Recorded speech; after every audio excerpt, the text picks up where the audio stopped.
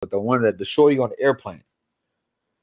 It was like a couple on the airplane. They were arguing, and she was like, "You were looking at that girl." She hit him in the head with a laptop. Okay. Like, and she had to get like they kicked her off the plane. Okay. Like both of them, I think, got kicked off the plane. But like, it was wild. Like, and I don't know the gist of it. But see, that's why you don't do it, because now it's on social media. I'm not, bro. You crazy. Yeah. And when I'm looking at it, I'm like, yo, she's crazy. My man, even if my man was dead wrong, she was the aggressor.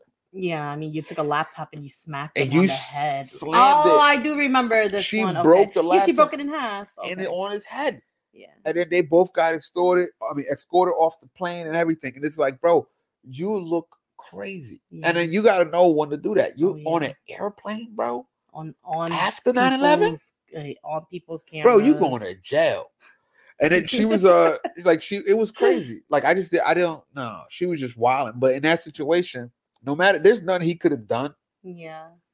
He did. I think he did try to like calm her down. He was trying to get away from her. Like the stewardess was like, "Yo, come on, sir, come on," because she was started hitting him when they were sitting down, and the stewardess was like, "Come on, let's go." Than just arguing in public, that's abuse. But she was shouting at him, right?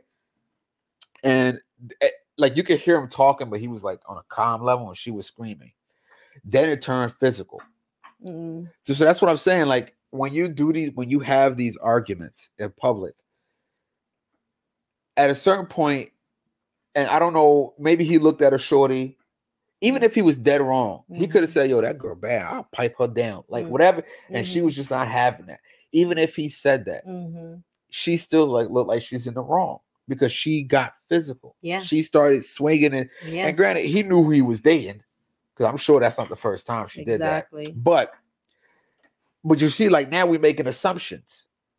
Like, yo, I'm sure that's not the first time she did that. Yeah. She seems crazy. Bro, you knew who you was dating. Like, those assumptions are going to be made towards you because you allowed your emotion to control the situation versus being calm and cool. Like, okay, you're going to look at that. All right, let me chill. I'll wait till I get off the flight.